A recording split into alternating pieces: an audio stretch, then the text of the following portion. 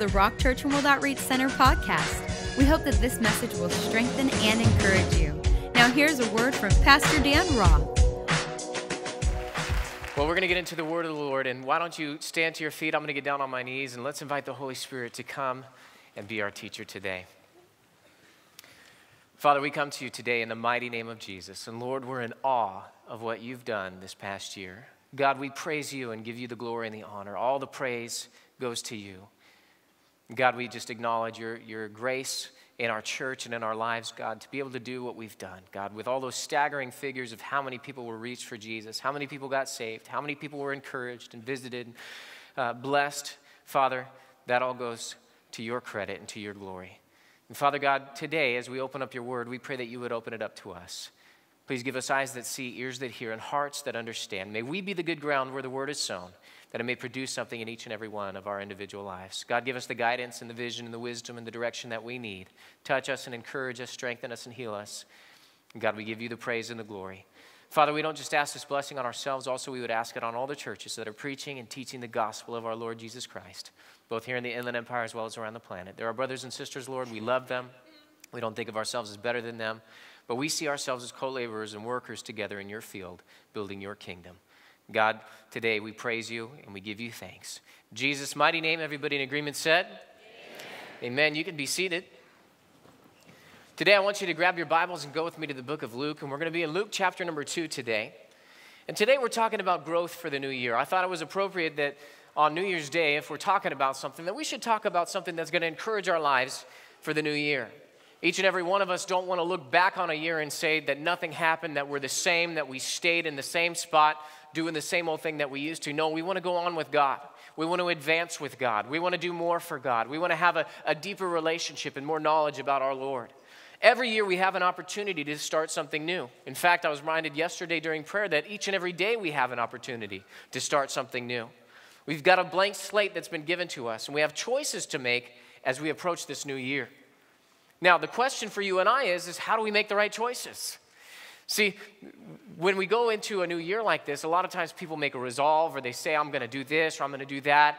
And throughout the year, the choices come upon us, life comes upon us, things happen, circumstances, adversity and trials and pressures and temptations and different things happen to us throughout the year. And sometimes we make good choices, sometimes we make bad ones.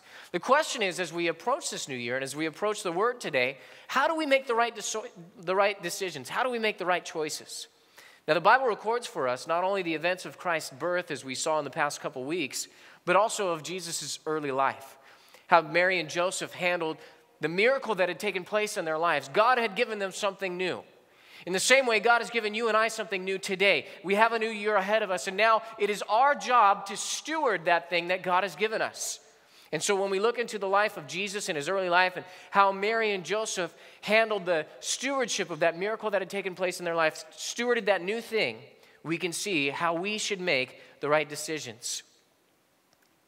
Today, I want to take a look at a couple of things and what we can learn from Jesus' early life. We're going to take a look at a couple of things from Luke chapter 2, and we'll make some statements and then read about them in the Word and find out how we can make the right choices as we approach the new year so that we will grow throughout the new year and not stay stagnant, not stay the same, but that we can move forward with God. Today, what we can learn from Jesus' early life. Number one is that we are to get busy with the things of God. We're to get busy with the things of God. A lot of times when people say that they're going to make a resolution for the new year, they're waiting around for something to happen. I know my wife and I, we were making that we were going to, fast some things at the beginning of the year. And so we were waiting. And yesterday, as a matter of fact, we picked out on some candy and some things like that we weren't going to have in the first of the year. But we were waiting for the first of the year. That's not the attitude that God wants us to have when it comes to the things of God. God says if you know to do good and you don't do it, then to you, it's sin. That means we've got to get busy with the things of God. We shouldn't wait. We shouldn't hesitate. We shouldn't procrastinate. Come on. God wants us to get busy about his business. God wants us to get busy with the things of God. And when we learn something about God and when we know something about God, when we find it in the Word of God, God expects us to the level that we understand, to the level of our faith, to operate in that. And so we can see from the early life of Jesus that we are to get busy with the things of God. Let's take a look at it together in Luke chapter 2, starting in verse number 21. Take a look at it with me. Luke chapter 2, verse 21, it says, and when 8 days were completed. Everybody say completed. Come on, everybody say completed. I thought there was more of you in here today. When 8 days were completed for the circumcision of the child, his name was called Jesus, the name given by the angel before he was conceived in the womb. Now, a lot of times we read a section of scripture like that, and we kind of have a mental checklist that we check that off the list, and then we move on, and we just read right over it and blow right past what God is trying to speak to us. What is God saying through this? Notice that it says the 8 days were completed. See, in the Jewish culture and in the law of Moses that God had given to him, at the 8th day, any male child was to be circumcised. That was a covenant that God had given to Abraham, and now under the law, it was prescribed that on the 8th day, they were to be circumcised. And notice also it says his name was called Jesus. On that 8th day, they were to name the child, the name that that child would be named for the rest of its life. And so we see that Mary and Joseph, on the 8th day, as it was prescribed by the law, had this child circumcised. But also they called his name Jesus, the name that was given by the angel before he was conceived in the womb. What is God saying? God is saying that these people were not slack concerning the things of God. That they took care of things when they needed to be taken care of. That on that 8th day they had him circumcised, and then they named him according to the name that the angel gave the child. What does that mean? That means that they remembered what God had spoken. They remembered that a miracle had taken place. They remembered the supernatural things that had taken place 9 months ago, and now here they are on this day, and they are doing the things of God. They're getting busy with the business of God. Let's read on. Take a look at what it says in the next verse. It says, verse 22, now, when the days of her purification, according to the law of Moses, were completed. Notice once again, it says that they were completed. Just like the 8 days were completed, now her purification is completed according to the law of Moses. Look at this. They brought him to Jerusalem to present him to the Lord. Speaking of Jesus, they brought Jesus to Jerusalem to present him to the Lord. Verse 23, as it is written in the law of the Lord, every male who opens the womb shall be called holy to the Lord. Verse 24, and to offer a sacrifice according to what is said in the law of the Lord. 3 times in 3 verses, it talks about the law of the Lord. It says a pair of turtle doves or 2 young pigeons. That was the sacrifice that they were to bring. What is God saying? God is saying that the word of God gives us direction in life. Remember, Jesus was born under the law. It wasn't until he went to the cross that he fulfilled and abolished the law in his flesh. So he had to come under the law and live the perfect, spotless, sinless life according to the law. So God selected people, Mary and Joseph, who would steward this miracle in their lives the right way. And they were very careful to observe everything that was written in the law. This is speaking to you and I today that whatever God has assigned for us to do, the things that God has commanded us. Did you know that in the New Testament we have a command? We have a command to love God and to love one another. We have a command to go and to preach the gospel to all nations. We have a command to live holy and pure lives. The Bible outlines how we are to live our life. And therefore, God is saying that if we are to get started and to grow into the new year, let's learn from Jesus' early life. Let's learn from Mary and Joseph that we need to get busy with the things of God. Don't wait any longer. Don't hesitate any longer. Don't procrastinate. Maybe for you, it's this year I'm going to come to church every week. Well, listen, get busy with that. Maybe for you, it's I'm going to start bringing my Bible to church. Get busy with that. Maybe for you, it's I'm going to take some time out to pray and to read a verse or to read a section of Scripture. Get busy with that. Maybe this year for you, it's I'm going to pray for my neighbors. I'm going to pray for my family to get saved. I'm going to start inviting people to church. Whatever it is for you, whether it be giving, whether it be volunteering, whether it be coming to church, whatever it's going to take to grow in your life, get busy with the things of God. Get busy with the things of God. Don't wait for tomorrow, because before you know it, the year will be gone. I mean, think about it. 2011 was just a blink of an eye. It's already behind us.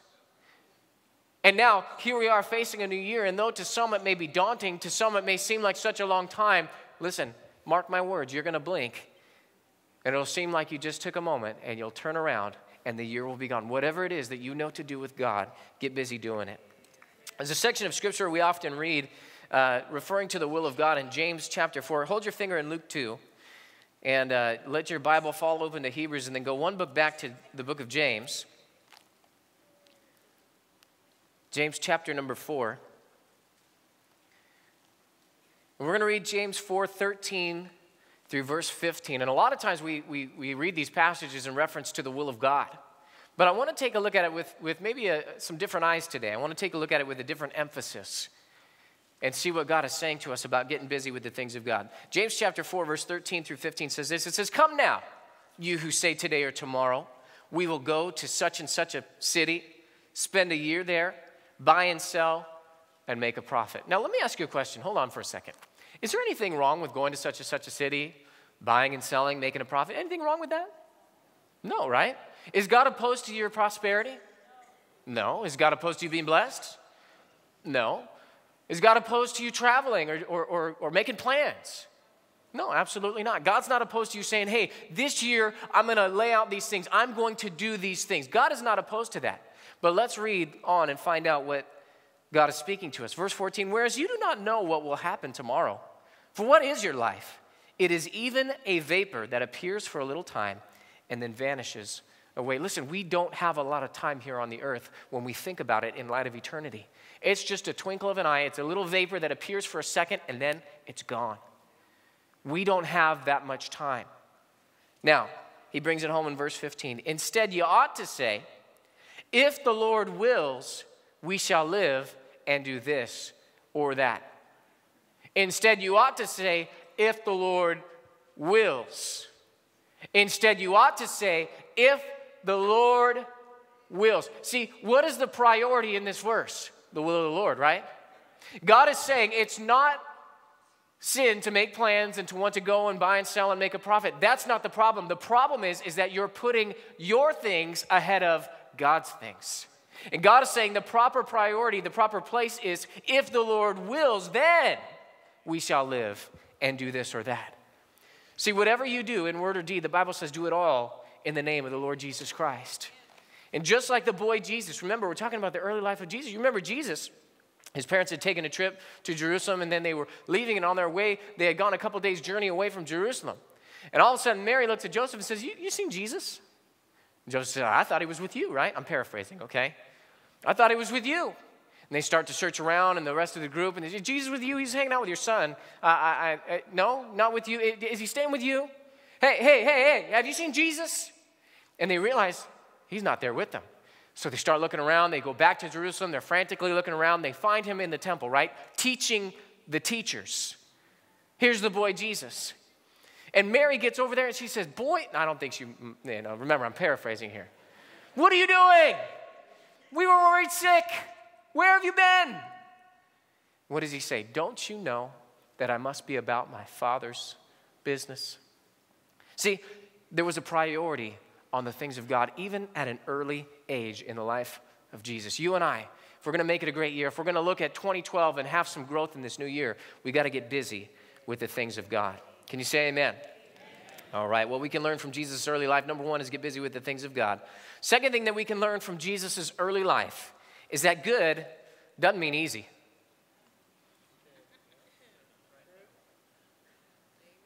I'm just going to let that sink in for a minute. Let it marinate a little bit. Good doesn't mean easy. A lot of times when we look at the will of God and we look at the things of God, we say, oh man, everything just fell into place. It was just smooth sailing. Nothing bad happened. It was God. Now, I understand that that does happen, that there are times that are just supernatural, that there's no problems, there's no obstacles, everything falls into place, but that is not the rule. That's the exception. Most of the time when you read the Bible and in your experience with God, if you're going to get to the will of God, it's going to take hard work, it's going to take diligence, it's going to take pain. There's something we don't like. It's going to take a lot of prayer, a lot of thought, a lot of time, a lot of energy. It's going to take money sometimes. Sometimes it's going to take fighting battles. Sometimes you'll fight others. You'll fight the devil. Sometimes you'll be fighting with yourself. Why? Because good doesn't mean easy. There are a lot of good things that God wants to give to us in our lives, but we have to go through a process of growth in order to get to that thing. And that's not easy. As we look at the new year, remember, we just looked back at last year and we said it was a tough year, but it was a good year, right? So what does that mean? That means that even though it was a good year, it wasn't easy. In order to get to the promises of God, the Bible says that we're all who want to live a godly life in Christ Jesus will be persecuted. Will be. If you're going to live for God, it's going to be tough. And we can't just sit here and think that it's going to be a bed of roses, it's easy street, man, you get saved and you become a Christian and everything's easy from that point on. Oh no, oh no. What did the Apostle Paul and Barnabas say to the believers when they went back through strengthening them? They said, it is through many tribulations that we must enter the kingdom of God. See, it's a good thing to get to the will of God. It's a good thing to live out your life and end up in heaven, but it's not easy. It's going to take time. It's going to take effort. Let's take a look at it in the early life of Jesus. Here, Mary and Joseph are in Jerusalem, and they're presenting Jesus in the temple. And there was a man by the name of Simeon. This man was a great man of God, and the Spirit of God had revealed to him that he would not die until he had seen the Messiah. So here he is, led by the Spirit into the temple, right at the moment that Jesus is there in the temple, and he finds this baby, this child, and he grabs him up in his arms, and he starts to prophesy. You can just imagine Mary and Joseph just marveling and wondering at what's going on. And wow, here's the confirmation of the things which were spoken to us by the angel. Here's the confirmation of the blessing that we have. Here's the confirmation of the miracle. This is the will of God. This is good. But then let's take a look at what Simeon goes on to say. There in Luke chapter 2, starting in verse number 34. It says in Luke chapter 2, verse 34, then Simeon blessed them. Hey, the blessings of God are good. Simeon blessed them and said to Mary, his mother, behold, this child is destined for the fall and rising of many in Israel, and for a sign which will be spoken against. Now, wait a second. Doesn't the Bible say he blessed them? You would think he was going to say, hey, your lives are going to be great. This is going to be easy. This is going to be a blessing to you. You are going to be called favored, and you're going to be wonderful, and everybody's going to love you, and they're all going to bow down at this child. No, what does he say? He says, this child is destined for the fall and rising of many in Israel. Now, we don't like it when things fall. We like to build. We like growth. We like things to go up. We don't like things going down. But in order for certain things to come up, other things have to come down. In order for us to have growth, a lot of times there are things that have to be removed in order for growth to take place. It's just like a plant, right? Jesus uses the illustration of the vine. I am the vine, you are the branches. Every branch in me that does not bear fruit, he prunes. What does that mean? That means that God will remove. There are certain things that have to fall. Listen, a new year can't even come until the old year is gone. And let's learn from what God is speaking to us in the natural. He's saying that there have to be some things that are difficult in our lives. Sometimes things have to die in order for other things to bring life. Jesus said, unless a seed falls to the ground and does what? Dies, it shall bear no fruit. See, for you and I, we have to realize that good doesn't mean easy. Here he is blessing them and says, this child is destined for the fall and rising of many in Israel, and a sign which will be spoken against. That means there's persecution coming against it. Let's look at the next verse. Verse number 35, it says, yes, a sword will pierce through your own soul also. He's speaking to Mary. And he says, a sword will pierce through your own soul also, that the thoughts of many hearts may be revealed. Think about the life of Mary. Mary didn't have it easy. She was called a fornicator. She was called an adulteress. She had a tough time in life. There was rejection that took place. How about this? Here she is at a wedding with her son Jesus. And at the wedding, there's no wine. She goes to Jesus. She says, Jesus, can you do anything? And he says, woman, it's not my time yet. Right? Now, I know a lot of times people say that, oh, Jesus calling her woman was, a term of endearment and that sort of a thing. But think about it. Here she is trying to encourage her son. Hey, can you do something? Can we, you're the one. Kid, go for it, And what does he say? It's not my time yet. See, that has to be something in Mary's heart that she had to say, whoa, what's going on? And then she turns around and she says, whatever he says to you, do it. Let's continue on in the life of Mary. Jesus is teaching. Jesus is going around. People are trying to kill him. He's stirring up a lot of stuff. There's a lot of things going on. Mary says, hey, boys, right? All of Jesus' half brothers. Hey, boys, come on. We're going to go get Jesus. He's lost it. He's crazy. right? They go up and they grab one of the people on the side. Can you go get up there and tell Jesus his mother and his brothers are here?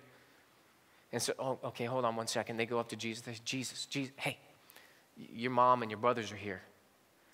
What does Jesus say? Who are my mothers and my brothers? Are they not those who do the will of God? Can you imagine the guy that's going to bring that word back to Mary? He's like, so you want me to tell him you're not going to see him?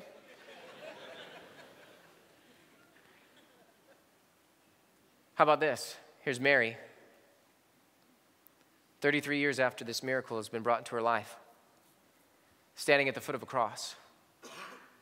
And now that sword has been plunged into the earth, and her son has hung on it, beaten, marred beyond comprehension as a man, the Bible says. She's staring into the face of her son and comprehending her Savior, that the thoughts of many hearts may be revealed. See, Jesus was the best thing that could ever happen. Jesus is the best thing that ever happened. But Jesus didn't live an easy life. And now here's Mary with the best thing that ever happened, having a difficult time. Even Jesus himself said in Matthew chapter 7, verse number 14, because narrow is the gate and difficult is the way which leads to life. Life is a good thing, but it's not easy. And there are few who find it. Church, let's realize there are some things we can learn from the early life of Jesus. Number one is that we've got to get busy with the things of God. We've got to get going with the things of God. And number two today is that good does not mean easy. Sometimes, yeah, good things are easy. Sometimes it all falls into place. But when looking forward to this year, there's going to be trials ahead. There's a tough road ahead. We've got things that we've got to get busy with, and it's going to take time. It's going to take effort. It's going to take energy. It's going to take pain. It's going to take prayer. It's going to take some battles. But it's going to be good. Amen? What we can learn from Jesus' early life, last thing for today, is that growth is a process. Growth is a process. Now, we can always be our own worst critics. Anybody know that about themselves, that we are our own worst critics? You could ask anybody in this room, what are your good qualities? You might say, well, I'm a hard worker. Did I say hard worker already? But then you start to ask somebody, what don't you like about you? What are your bad qualities? Oh, ugly, fat, stupid, poor, uneducated, right? The list goes on. We can be our own worst critics. And as we approach the new year, it can almost be a daunting thing, and we can take a look at it. Well, I failed last year. I know I'm going to fail this year. It was tough last year, and I didn't quite make it. I don't know how it's going to be in the future. We can be our own worst critics, and yet God is saying that growth is a process. Growth takes time. And wherever you're at, your level of faith, that you are to operate in that area of faith. Don't compare. Don't try and be someone else. Oh, I got saved and now I have to be this spiritual giant that knows everything and can do it all, right? We think that we're able to leap tall buildings with a single bound, stop trains and bullets and all that kind of stuff. And yet God is not expecting us to do those things. God is expecting us right where we're at with our level of knowledge of the things of God and our level of faith to operate in that area and to grow into who we are. What do I mean by that? Well, think about it. Jesus had to grow into who he was. Even though Jesus was the Messiah, the Savior of the world, the King of glory, he still had to go through a process. Let's take a look at it together. Remember, we're learning this from Jesus' early life. You're there in Luke chapter 2. Turn over to verse number 39 and verse number 40. Verse 39 says, so when they had performed all things according to the law of the Lord, they returned to Galilee, to their own city, Nazareth. Now look at verse 40. And the child grew and became strong in spirit, filled with wisdom, and the grace of God was upon him. What's going on here? Jesus didn't come as a full-grown man. There was a process of growth that he had to go through. The child grew. Oh, thank God that that's contained in the word for you and I to see. That way there's not the expectation that overnight this has to take place. It was a process of time. There were things that had to take place. Jesus had to grow. Jesus had to become something. What? He had to become strong in spirit. He had to grow into that. He had to become that. He had to get filled with wisdom. Why? Because at the first part of his life, he was a vessel that was open, that could be filled. Do you know the Bible says that in the book of Hebrews that Jesus learned obedience? That blows my mind. Jesus had to learn something? This is the creator of the heavens and the earth. This is the one who existed before all things. This is Jesus, the star maker, the planet maker, the King of glory, and yet he had to learn something. He had to be filled. He had to grow. Look at this, and the grace of God was upon him. You and I have to realize that growth is a process. We are not going to be overnight who we are. Oh yeah, in the Spirit, when you're born again, you are now a child of God with full rights and privileges in the kingdom of God. You have the authority of God. You are seated with Christ in heavenly places. You are blessed with every spiritual blessing. That is who you are. But here on the earth, you are living in a flesh body and you are growing into and becoming who you are. It's a process of growth. Let's not be so hard on ourselves to where we expect that, hey, I got to be the spiritual giant. No, you got to be who you are with the level of knowledge that you have and the level of faith right where you're at. That's what God wants from you, and that's what God expects from you. And God wants you to grow into the things of God. It might only take a second to get into a new year, but it takes 365 days to define what that year will be. You have 8,760 hours to make choices that define what that year is going to be like, good, bad, or indifferent. There's 525,600 minutes for you to grow into what God has for you this year. Let's take it day by day, step by step. Every journey starts with one step. This year starts with today. Today you have a choice. Today you have something ahead of you. And let's not expect to be this super spiritual, all that, and the bag of chips, right? No, God is expecting you to learn, to grow. If you're going to build a wall, you start with a foundation and you add brick by brick, layer upon layer. That's why we preach line upon line, precept upon precept in this church. Why? Because God wants you to add to your life day after day, week after week, month after month, year after year. Learn something new and apply it to your life. Then you learn something new the next week and you apply it to your life. Then you learn something new the next week and you apply it to your life. That's how growth is done. It's slow. It's slow. You don't always see it. It's not always big and bursting and miraculous. No, growth is slow. I remember one time I was on a missions trip, and we were going to a training camp before we went out on the mission field. And so they took us, and we flew into Illinois. And there in Illinois, we drove into the middle of a cornfield where our training camp was. And as we're driving in, we're going down these roads. And, you know, I'm a California boy. I grew up with the mountains and the ocean. And, you know, there's almost not a place you can't look and see something that's just phenomenal. Even you go to the desert, and it's beautiful. And you got these big rocks and big mountains, all this kind of stuff, you know. And it's just beautiful here. Go to Illinois. In the middle of Illinois, it's corn for miles. You know, so already I'm feeling a little uneasy. And as we're driving into the training camp, they stop the bus. And the team leader gets off the bus and runs out in the middle of the cornfield. And he runs out in the middle of the cornfield, stops, turns around, and looks at the bus. Now, all of the people that were going on the missions trip that were headed in this training camp are kind of wondering, what's going on? You know, what's he doing out there in the cornfield? Just standing there. Corn's about this high, you know, about shoulder height. And he's just standing there staring back at the bus. And we're thinking, is he like fulfilling a dream from his childhood or something? What's going on? So a moment later, he runs back and jumps on the bus and sits down, and we go back into our training camp. Doesn't say a word about it. 2 weeks go by.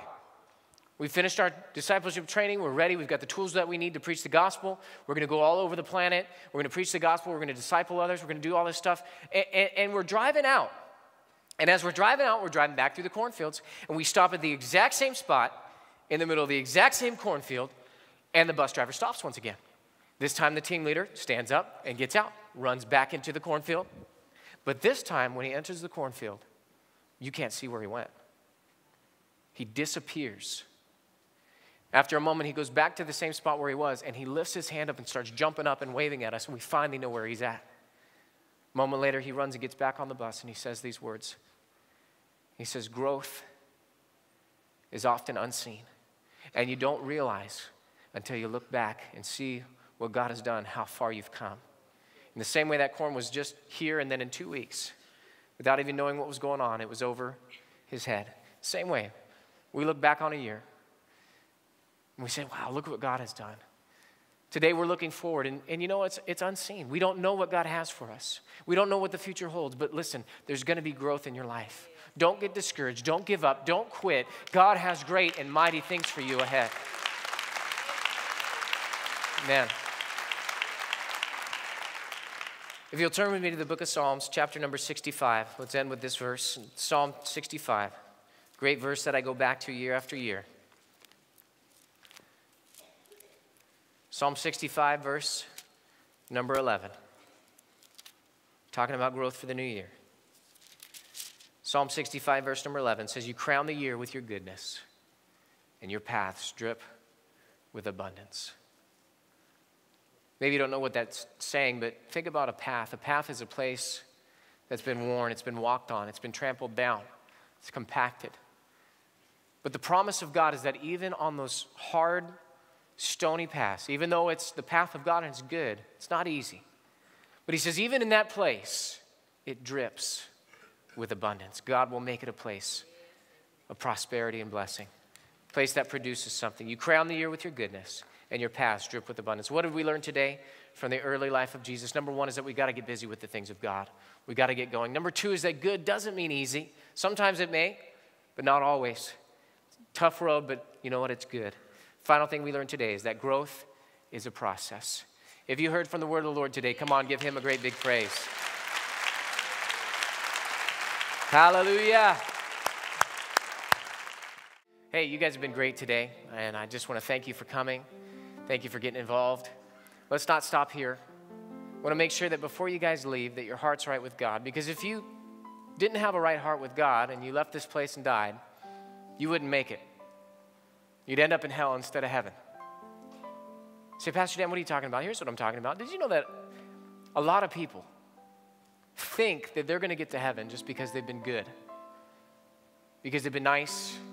Maybe they gave their money to charity, helped people out, did good deeds. They think they're going to get to heaven because they've been good, but nowhere in the Bible does it say you can be good enough to get to heaven. Because the standard is perfection, and no one is perfect except for one. His name is Jesus. So you're not going to get to heaven just by being a good person. Jesus said, I am the way, the truth, and the life, and no man goes to the Father except by me. So that means it's God's heaven. We got to get there God's way.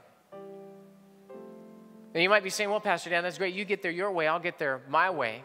We'll all end up in the same place. No, we can't do that. Can't do it your way. Can't do it my way. Can't do it some well-meaning church committee's way. We got to do it God's way. And all roads do not lead to heaven any more than all roads lead to the moon. You got to get there one way. There's a specific way. And don't you think that God, creator of the heavens and the earth, the one who penned the plan of redemption and carried it out in his son Jesus, beaten, bloody, hung on a cross. Don't you think that if he wanted us so bad to get into heaven that he would go through all that, don't you think he'd tell us how to do just that? Well, he does. He tells us exactly how to get to heaven in the Bible. A lot of people would say, well, that's great news, Pastor, because I know that the Bible says that we're supposed to go to church, and we're not only supposed to be good, but we go to church. I was raised in church. Parents took me to church, called me a Christian, hung a cross or St. Christopher around your neck, had you baptized or christened as a child, took you to religious classes like Sunday school, maybe catechism class or Sabbath school class. You're born in America. America's a Christian nation. Everybody born in America gets to go to heaven. Not any other religions. We're not Buddhist or Muslim or Hindu. Therefore, we're Christians headed for heaven, denying hell, right? Wrong. Nowhere in the Bible does it say you attend church, call yourself a Christian, be raised in church, and your parents tell you you're a Christian, that makes you a Christian. It doesn't work like that. Nowhere in the Bible does it say you attend religious classes, wear religious jewelry, be baptized or christened as a child, or be born in America, that America is a Christian nation, and you get to go to heaven because of those things. It simply does not work like that. And I don't see anywhere in the Bible that because you're not some other religion, that by default God lumps you into the category of being a Christian, headed for heaven. So come on, let's think about this. Examine your heart right now. Don't let anything distract you or disturb you. Think about your life with God. Listen, this is the first day of a new year. You've got a great opportunity ahead of you. Consider where you're at with God. What makes you think you're going to get to go to heaven? Sometimes people would say, well, not only when I was a child did I go to church, here I am in church today. This was my New Year's resolution, coming to church. It's great, glad that you're here, but show me in the Bible where you sit in church, call yourself a Christian, that makes you a Christian. Because it doesn't work like that. Nowhere in the Bible does it say just sit in church, call yourself a Christian, that makes you a Christian. Any more than you can sit in the ocean, call yourself a fish, and that makes you a fish. Doesn't work. You can't just sit in church, call yourself a Christian, that makes you a Christian. You say, but wait, Pastor, at my last church I got involved. I sang in the choir, I helped out, carried the pastor's Bible, made decisions. People thought of me as a leader, taught in the Bible classes, and even got a membership card to that church. That's great. Once again, I'm glad you did those things, but show that to me in the Bible where that gets you into heaven. Church involvement. Nowhere in the Bible does it say you help out, carry the pastor's Bible, make decisions. People think of you as a leader. You sing in the choir, teach in the classes, or carry a card to a church that gets you into heaven. God's not waiting at the gates of heaven looking for a membership card. And you might say, got you on this one. Somebody told me that if I know God, I'm a Christian headed for heaven. I know God. Just celebrated Christmas, sang the songs, celebrate the resurrection at Easter every year of my life. I could quote scriptures to you. That's great. Once again, glad you can do those things, but show that to me in the Bible. Where having head knowledge about who God is gets you into heaven.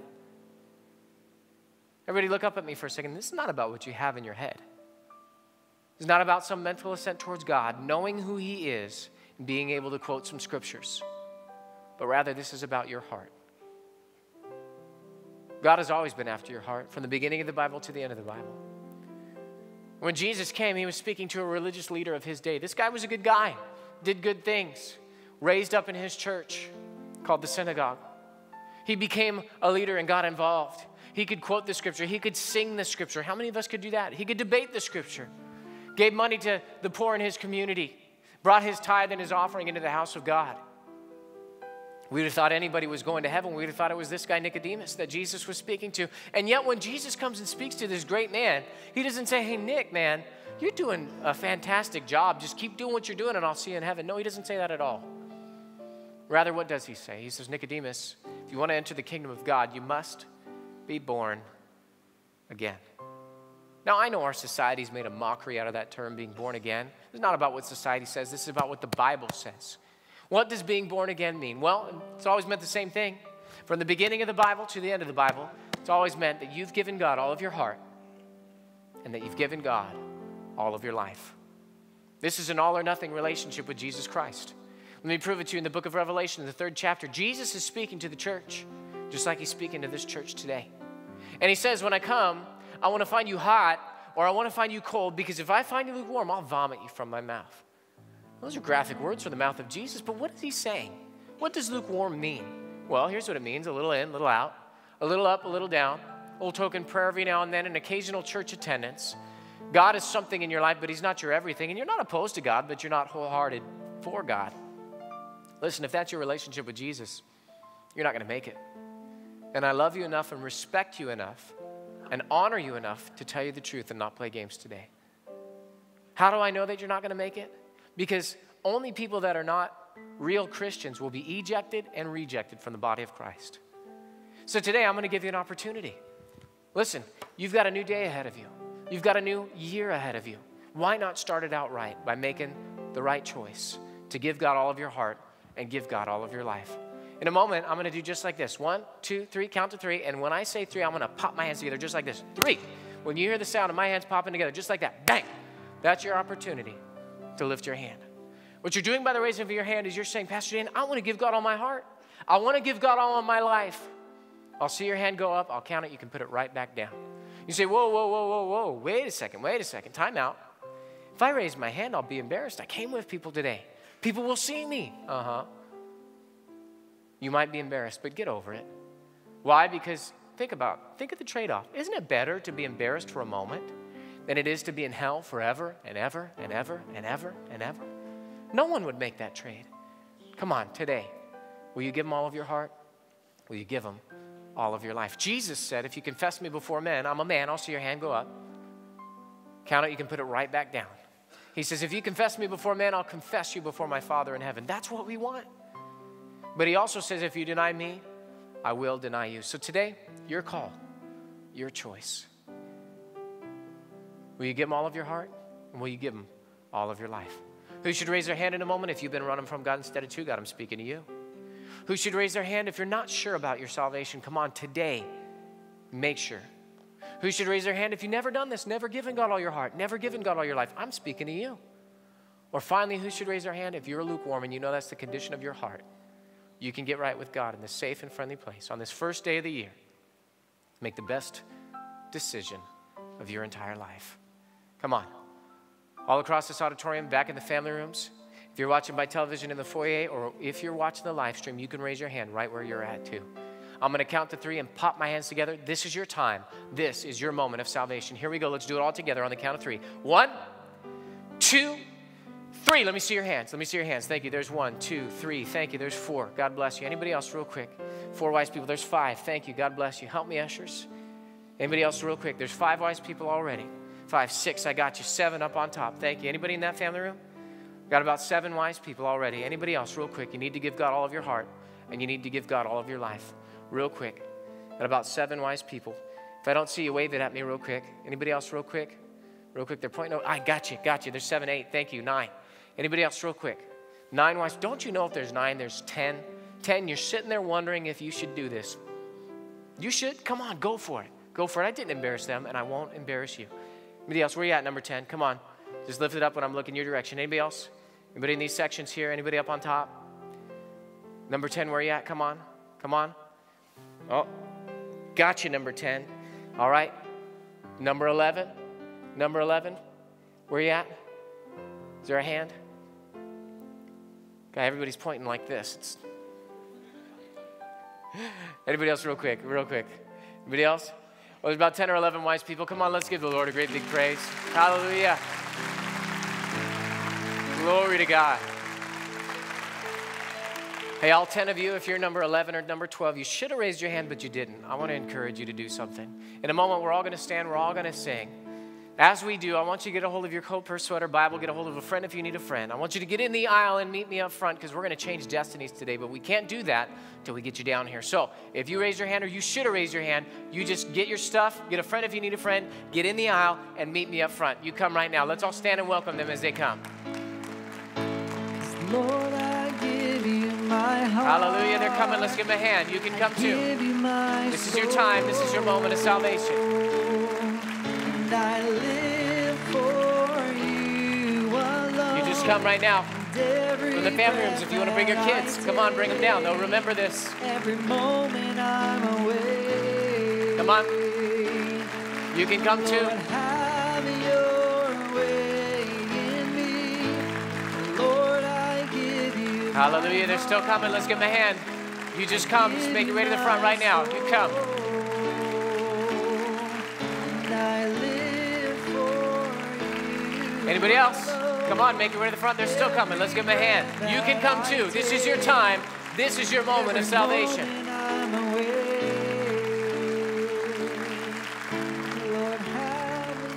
All right, everybody. Hey, look up here for a second. Put a smile on your face. This is the best decision of your entire life. This is the way to start out the new year. We're so excited that you guys came today. Now, real quick, I want to introduce you to a friend of mine. See this guy right over here waving at you? This is Pastor Dave. Pastor Dave is a really good guy. Nothing weird's going to go on. Listen, you already got past the dude that was in the middle of the cornfield, okay? It's easy from here on out, okay? He's going to do 3 things with you. Number 1 thing he's going to do, he's going to pray a simple prayer to invite Jesus into your life. You're going to be born again, okay? Second thing he's going to do, he's going to give you some free stuff, some free information, and some free literature that will help you to find out what to do next in your walk with God. A little booklet our pastor wrote that will just give you some direction for what's next. Third thing he's going to do is he's going to take you in the middle of a cornfield. No, I'm just kidding. I'll get off that, okay? Third thing he's going to do, he's going to just introduce you to a friend.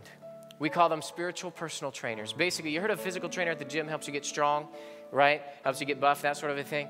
Spiritual personal trainer is a friend in church who will help you to get strong spiritually. Listen, you're not going to grow without somebody coming alongside you and encouraging you to move on and move forward with the things of God, okay? And SPT is that friend in church that'll help you to move on with God and not go back and serve the devil. So if you guys will make a left turn and follow Pastor Dave, let's give him a hand as they go. Hallelujah. Praise God.